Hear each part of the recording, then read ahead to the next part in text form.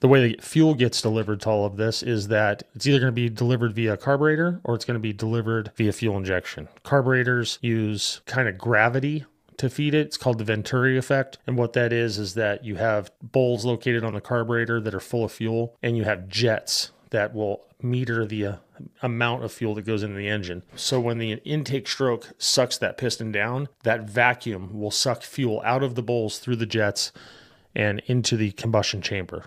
That is a very, very basic way of explaining it, but it's generally how a carburetor works. There's a whole bunch of science and pretty much artistry on how you tune a carburetor. If you don't know how to do it, find an old grumpy guy that talks about the good old days and his GTO, and he probably knows how to tune a carburetor.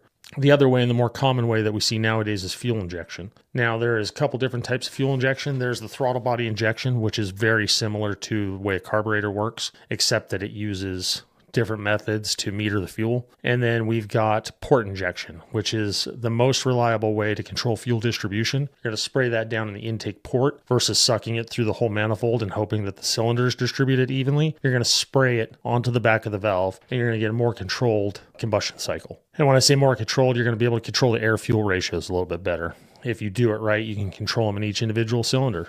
Anyways, we're getting a little off topic here, but that's kind of how that works.